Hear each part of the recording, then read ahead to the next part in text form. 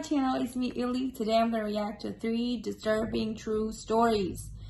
And yeah, I hope you guys love this video. Don't forget to subscribe, like, and comment. And yeah, let's go.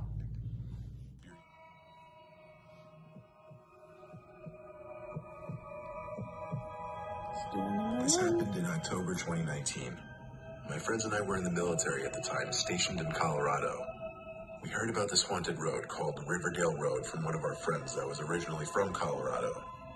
There were several different legends about the road, like stories about a ghost jogger tapping on people's windows, bloody handprints on road signs, Native American shapeshifters, ghostly hitchhikers. The list really goes on. The legend that matters for this story, however, is that of a phantom Camaro. The legend goes that a guy crashed on the road back in like the 60s or 70s as he was going too fast down the road, which has a lot of twists and turns on it.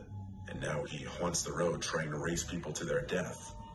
Anyway, my friend said he'd been there several times, but nothing ever happened. With it being October and all, the rest of my friends and I really wanted to go so that we could maybe experience something spooky. So we all went super late on a Sunday night, like 1 in the morning. So it was technically Monday morning, I guess. Anyway, there were 5 of us, to include myself, all in one car.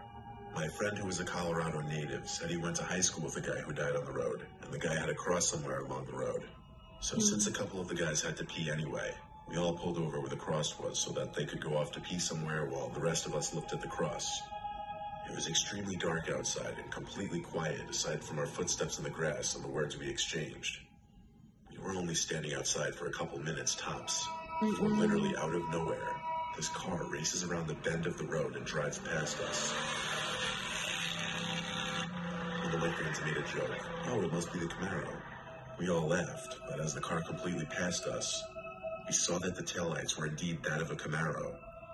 At that moment, all of us scrambled back into the car, and by the time we were all inside and beginning to drive away, the Camaro was right behind us, following us. Car that turned around. This is fucking wild. Yo. This is fucking Oh wild. my god. You guys scared? This is how we died, Yo, dude. that is fucking wild. It matched the description of the legend perfectly. It was an old black Camaro with a busted headlight. My friend who was driving was freaking out, and rightfully so. He told her to just drive the speed limit, because the legend says if you try to speed, then you die. So we went the speed limit for the rest of the road with this Camaro riding our ass. It was so close to us. The quote-unquote driver of the Camaro even turned off the headlights, which was really weird considering how dark it was outside, and they could have easily hit us without being able to see. Right? As soon as we reached the end of what was considered Riverdale Road and were about to turn off of it, the Camaro stopped and turned around and started back in the other direction. Now, I don't know if the Phantom Camaro was real or if the legend is based off some crazy person, but it was just weird how the car literally came out of nowhere. It was so silent outside. We would have heard it coming far sooner than when it came around the corner of the road. Plus, what kind of person would be out on this rural road at 1 in the morning on a Monday night? That's crazy. I don't know. I personally believe in the paranormal, so I think it was a ghost. But I try not to push my beliefs onto other people. We have an ad. Story number 2. That's crazy. That's creepy. My name is Ben. This happened back in 2007 up in the high desert in California.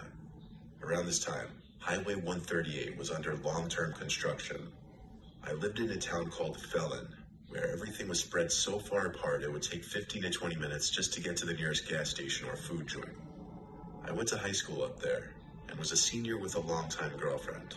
She lived in Wrightwood, which was a long drive from my house that meant crossing 2 highways. My mother would work long, tiring shifts and would sleep when she got home, so asking her was out. Instead, I would hitch a ride on my girlfriend's bus to her house after school, usually on Fridays since no school the next day. Getting home was the issue, though, as there was 15 miles between our houses and I would be walking. I had done the walk so many times I learned secret pathways down the mountain through the desert that would cut my walk by an hour, though it usually meant being in the middle of nowhere. What? The scariest thing to happen to me wasn't necessarily in the lonely desert, but in the street. I was dumb and lazy and would sometimes hitchhike. I usually got picked up by parents of schoolmates who recognized me or something, but not often. No. One day I was walking. It was around 6 p.m. I believe, as the sun was fading, and a man named Charlie pulled up in a big red van. He asked if I wanted a ride, and I said sure. Sure. As soon as I got in, something That's was wrong. number one, no. He was twitchy and looked abnormally thin. His cheeks were sucked in and looked exhausted but wired. He stared at me for what felt like a long time. By the time I realized I was uncomfortable, the van was already moving down Highway 2. He talked a lot, mentioning that he had a friend named Carlos. He talked about Carlos a lot and asked questions I couldn't possibly answer, like if I knew him or if I liked his house and if he treats me well. I told him I don't know a Carlos. I realized at this point he wasn't taking me to Highway 138. Stupid. Normally when someone picks me up, they go down Highway 2 to Highway 138. It was literally the only route you could take without going through the desert. When I asked about it, he told me too many cars are held up because of the construction and he knew a quicker route through the desert. He actually pulled through the route I usually took on foot, and my heart sank. I was about to end up alone in the desert with him. He continued to talk about Carlos as I searched for something to hold on to. I found a small screwdriver in his passenger door compartment and tucked it in my hand. He mentioned that I should meet Carlos and that he could get me a lot of money. I assured him I wasn't interested, but it was like he didn't hear me. He told me he was going to take me to meet him. Again, I told him I was fine and I was in high school and didn't need to make money. I looked outside and realized I knew the area. There were a few houses in this part of the desert, just randomly thrown here and there. I'd walked past them before.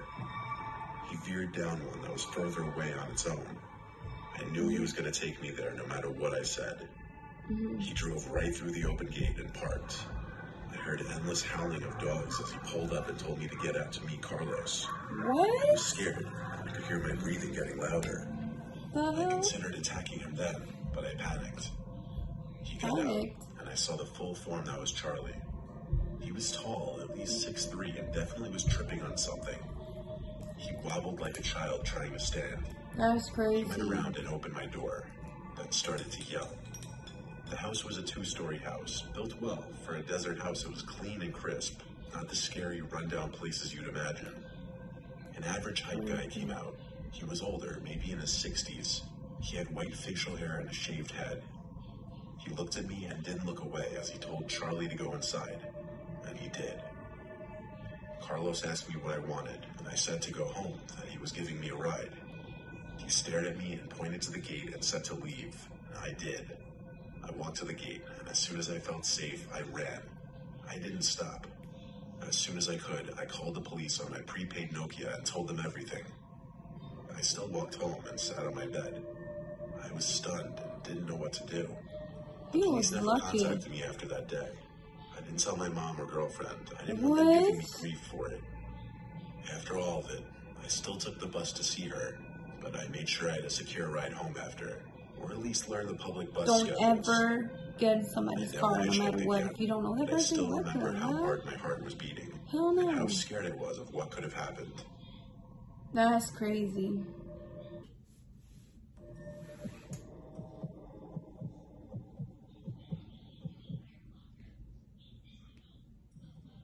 When I was 12, I had what I believe was the last sleepover of my life. It was at my friend Nick's grandma's house. She had a very old-fashioned house that, looking back at now, kind of gives me the creeps thinking about. I had been over to it a couple times, but never slept over. His grandma had a spare bedroom with 2 twin beds, which is why it seemed perfect for a sleepover. There was also this park connected to the backyard where we played hide and seek during the day. As it got darker out, his grandma called us back inside for dinner. She made linguine and clam sauce. We begged her to let us go back outside after eating to play flashlight tag in the dark. She eventually allowed it. Since her backyard basically connects to the park, with the only barrier being a bunch of trees and no fence, the game area ranged from the backyard to a certain point in the park, past the trees. We started the game with it being my turn as the seeker. Basically, I just had to find Nick and aim my flashlight at him, and that would be considered catching him. I counted down from 30 to give him time to hide. Then I left his grandma's house through the back door to begin looking. I checked some of the obvious immediate hiding spots, like under the tables, behind the chairs, by the shed. It seemed the backyard was clear so far. I heard cracks coming from the direction of the trees in front of the park. I shined my light over into the woods, revealing someone tall, covered from head to toe in what appeared to be a giant sheet. As my light lit up the figure, they turned to face me. I could tell because I could see 2 eye holes and a small mouth hole. What in the world was I looking at? I called out Nick's name, asking if that was him, though I didn't have any idea where he could have gotten that sheet all of a sudden. I didn't have too much time to wonder about that, though, because Nick came out of the trees, yelling at me to run inside the house. Whoever was under that sheet wasn't Nick. He rushed to tell his grandma, whose response was to lock all the doors. She comforted us, telling us we're safe inside. However, later that night, when the 2 of us were in the spare bedroom downstairs, both in our respective beds, laying awake at like midnight just talking, we heard a couple thumps coming from upstairs. We looked at each other and wondered if that could be his grandma, whose bedroom was upstairs after all. I figured that's what it probably was, forgot about it, and eventually fell asleep. The next morning, Nick's grandma knocked on the guest bedroom door and came in. It was like 8 in the morning, and she was asking us which of us opened the window in the other spare bedroom upstairs and let all the cold air in. We said neither of us, but she didn't believe us. So she had us follow her up to the bedroom. She seemed quite angry. Man. She pointed at the wide open window. Still, we said neither of us did it. Then she went to the bed and asked, "What's this?" As she picked up a dirty-looking crumpled-up sheet thrown on the bed. She smelled it and was taken aback by its apparently horrible smell. I said, "Wait," and asked her to lay the sheet flat on the bed. She did so, and that's when I saw the 3 holes in the sheet, the eye holes and the mouth hole. That's when Nick and I knew and told her about the person in the trees under the sheet. She immediately had us leave the house with her to go next door, where she called the police. When the police showed up, 2 of them searched the house while my grandma stayed out front with a 3rd police officer. There was nobody found inside the house, but the method of entry was very easy to figure out. Whoever it was jumped off a railing in the backyard onto the awning, where they were able to easily open the window and climb in. Nothing appeared to be stolen or broken. Thank God I didn't have to stay there another night, nor did Nick. In fact, his parents had his grandma stay with them for a few days just in case. I think the scariest part would be worrying that whoever it was never left the house, and that the police might have overlooked their hiding spot. That's crazy. That's so crazy. OMG. I have a story. When I was like 11, me and my friend, we was coming from, like, we was done with school. It was around like 4 o'clock p.m. And it started to get dark. You know, winter time, like right now, it started to get darker earlier. And I was just walking, but when we used to go like to our house, there's like this road is like creepy as hell. It's like no cars around, no homes like that. So it was like a long walk, like 10-15 minutes. And we used to walk like every day to go to school, back and forth. So it started to get dark. So me and my friend, we was talking, but we felt like somebody is following us. And it was this car. It was like busted, like broken, like almost broken down. I don't know how the fuck that car was fucking going. They didn't have the 2 back doors. That was so fucking weird. First of all, how the fuck the back doors don't, like, they're not even there. It's just open space. And there was 3 men with beards. They looking like bums, basically like bums. The car was looking like bums. I see them. I'm looking at them. They're talking to us, right? Trying to get our attention. They're like, "Where are you guys going? I know your father. I know your mom," and this and that. I'm like, I'm not dumb. My mom always taught me, like, don't ever, even if somebody says, "I know your mom and dad," that's what they do to get the kids. And you know what I mean? Like, to fucking, and I'm like, no, I never seen you. My friend was doing most of, like, the talking. But I'm like, no, I don't know him. What the fuck? Like, you know? So we kept walking. They're still following us, right? The guy in the back, he's starting, like, to come up. But I see all these fucking ropes and all this shit behind it. I'm like, there was a home that an old lady used to live there. Like, she was in her, like, 70s, like, old. It was only her, right? So I'm, like, talking to my friend. Like, I'm like, I think we have to make, like, a move. We can't, like, they're trying to do something to us. Like, take us, like, in my country, they used to, like, a year or 2, they used to, like, kidnap girls a lot and then sell them, and the parents would never see them. You know the movie Taken? That's based on my country, where I live in Albania. That's where they like take the kids and shit. Yeah, Taken, the movie's based in over there. They take the fucking young kids and they like just get money and just treat them like shit, basically. Just like the movie, but in my country that used to happen a lot. But I don't know about now, but back in the day, that's when when I seen the movie, I'm like, fuck. You know, it made sense a little bit. But that's based on where I'm going with it. But yeah, that's when that was happening a lot back in the day. But I don't know about now because I didn't live there in years. So when I was younger, that happened, right? So I kept like thinking, I'm like, I have to make a plan how the fuck I'm gonna run away, because we can't go where we was walking. We turned to go the different way so we can get the fuck out of it, like them not following us. They was like driving slow as hell and talking to us, but I kept like I'm trying to look like I'm smart. My friend is dumb. She's entertaining them, talking and shit, and I'm like, don't entertain them. I'm like making a plan. I'm looking around, right? How the fuck how we're gonna move? Like, I know my neighborhood. So there was not from like where we live. They're like from some other place or whatever. It's just like, the Bronx to like Brooklyn or something. They're probably from Brooklyn. I'm from the Bronx. You know what I'm saying? So they're like in a different place. Like from a different place, because we know when somebody's not from there. So we know our neighborhood, like where to go and everything. So I'm like looking, I'm like, I have a plan. I'm like, we're gonna go to this house that is, an old lady lives there. So we're gonna act like this is our home. So me and her acted like we sisters, and we jumped into this we opened the door. We ran to her, like, and locked it.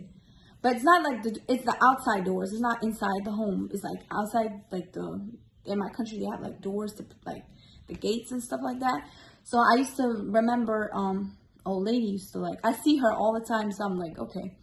So I went and I started yelling, Mom, Dad, Mom, Dad. My mom, Dad don't live there. The fuck? So I'm just yelling just to scare them, right? And she's like, what do you do? I'm like, fucking yell. Like, we're sisters. Act like we're sisters. We yelling for our parents. And then there was like bang, boom, boom, boom, boom. I'll swear to God, I'm making shit up. We went to the back because I don't want to go inside her home. So the lady, this old lady, she was not even there. Nobody was there. It was just empty. Nobody there. We went to the back, right? So I looked to the street from the back. I know that's around like my corner of like my home. So I'm like, what the fuck? I'm like, they can jump the fence, and then they can come and get us and shit. I don't want to stay here and get killed or some shit. You know what I mean? So I was like, I have to run. I'm like, I have to make a plan so we can run, get out of here.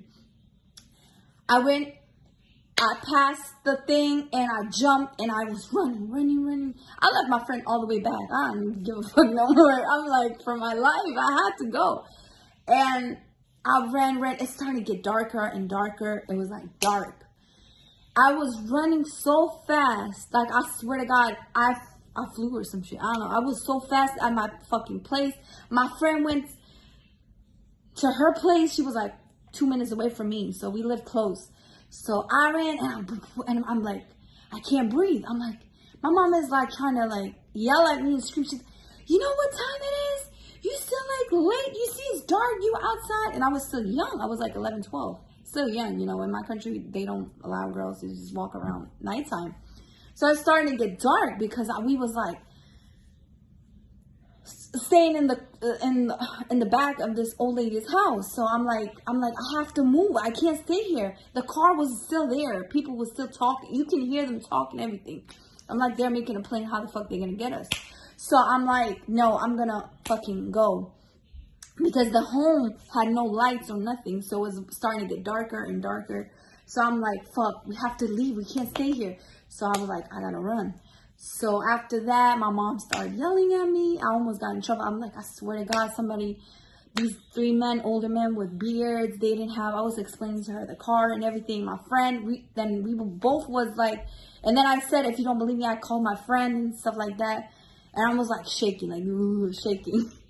And yeah, that I don't ever fucking, I never went that same place, I always looked around and made sure I don't, you know, go through that no more. But yeah, that was a crazy story. I hope you guys love it.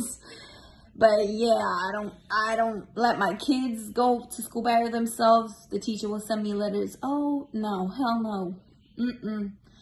I go with you, drop you off, and I'm gonna pick you up. I'm not doing that. It's like 5 minutes away. What's the point of it? I can take my time. Like, no, I don't do that. But after that, my mom didn't have no choice, so I still went to school by myself. But yeah, I hope you guys love this story, telling that I told my side and my story a little bit. Sorry for talking too much, but yeah, I hope you guys love it, and I'll see you next time. And don't forget to subscribe, like, and comment. And yeah, see you next time. Bye.